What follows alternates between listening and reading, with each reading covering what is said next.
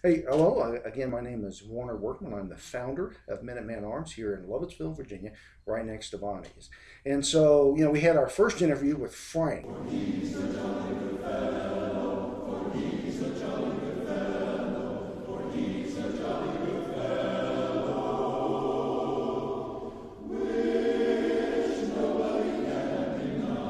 Man, Frank's just a wealth of information and really, really a very unique individual. I mean, all people are, right? But he has some background and experience that, I'll be honest with you, I didn't think, he was a cop, right? He's a fireman. He's an EMT. He sings and dances and does everything. In fact, I got my first business interview coming up later this week. It's going to be great. It's going to be another secret until published. But the person, the owner, business owner, agreed to come in. They were all excited, right? And so they really sort of liked this form. Okay, so with that said, I got my second guest, right? His name was Michael Mock.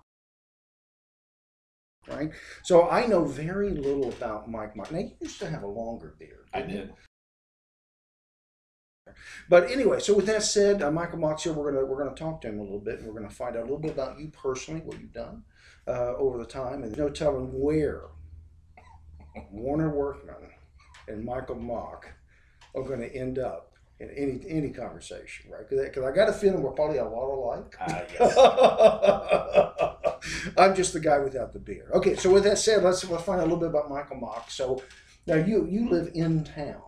No. Oh, you're a 20180 guy. Yes. Oh, that's the Outer Limits thing. So he initially created the Outer Limits.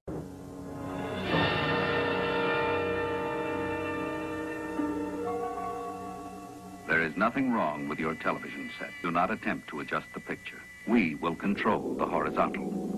We will control the vertical. We can change the focus to a soft blur or sharpen it to crystal clarity. For the next hour, sit quietly and we will control all that you see and hear. You are about to participate in a great adventure. You are about to experience the awe and mystery which reaches from the inner mind to the outer limits. No, it was, what was it? Outside Limits. Yeah. And so, and then you changed the name to 20180. So you were the founder of Lovettsville 20180. So you live outside. Okay, so go ahead. So tell me a little bit about yourself there. Yeah, so... Because I'm happy. Clap along if you feel like a See, this would be in the blooper reel. So I got so many great bloopers, right? But we're just going to have because I'm happy. Clap along if you know what happiness is to you.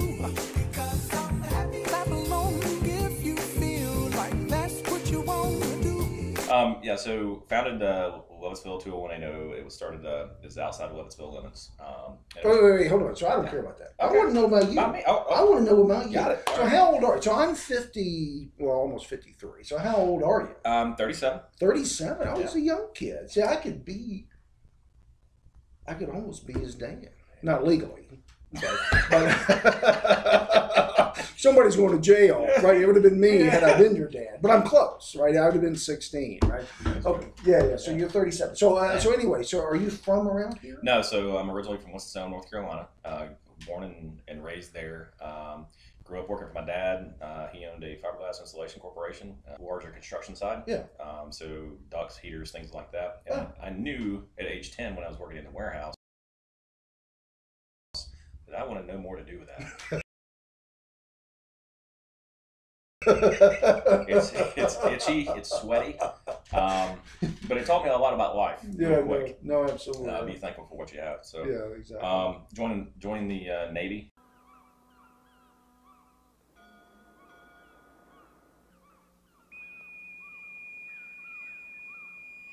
In the Navy, yes, you can sail the seven seas. In the Navy, yes, you can put your mind at ease. In the Navy, come on now, people, make a stand. In the Navy, can't you see we need a hand? Around the age of 19, and stayed in that for about 12 years. I was an intelligence specialist in that. Secret agent man. So just for clarity, so we're both spies.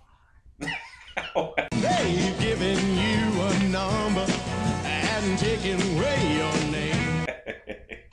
Okay, go ahead, sorry. Worked off and on overseas. Now, were you ever stationed on a ship? Oh yeah. Oh, okay. Yeah, so the USS LaSalle, the USS Mount Whitney, and the USS John F. Kennedy. Just sit right back and you'll hear a tale of a fateful trip that started from this tropic point aboard this tiny ship. Homage to my ship, the keel just got laid again at Virginia Beach for the brand new USS John F. Kennedy, nuclear powered. Really? So, yeah. The thing is, I know nothing about the military, right? In the sense that, Lucky you. yeah. So I'm a career intel officer, right? CIA, blah blah blah blah. What was your longest deployment on a boat? Right at 9 months. Damn. Yeah, and so we were the second aircraft carrier on station after 9/11. When 9/11 happened, we were conducting drills off the coast of North Carolina. We call them workups. And But you were an aircraft carrier? right. Okay, good. At that time, we scooted up off the coast of New York, provided air defense for New York to make sure there was no more planes coming in. Yeah. We stayed there for a couple of weeks.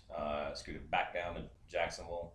Pulled in. The captain basically told us you've got about 1 week to pack all your stuff, and it was an improvised schedule. We weren't supposed to deploy for another 6 months. Wow. So we had 1 week. Yeah. to get ready. So I mean, I'm gonna call you a first responder in New York City, Well, right? I appreciate that, but I would not, for myself and out of respect for those guys being on the ground. No.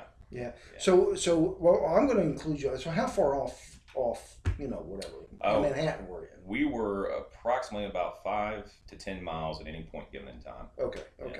Now the reason I say that is, so I was actually a first responder in New York City. Yeah.